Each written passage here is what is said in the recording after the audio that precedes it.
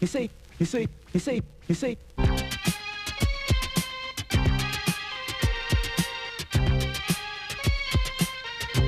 Hip-hop had found its own distinctive musical voice.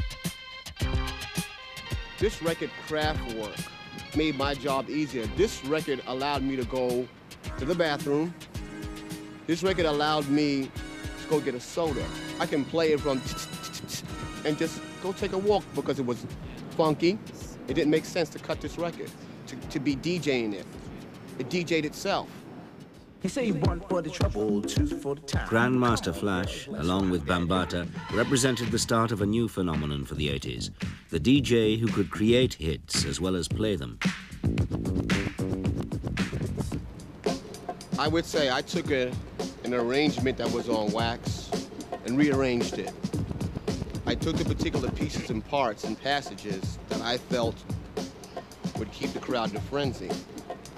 I guess I was just one big human sampler, so to speak.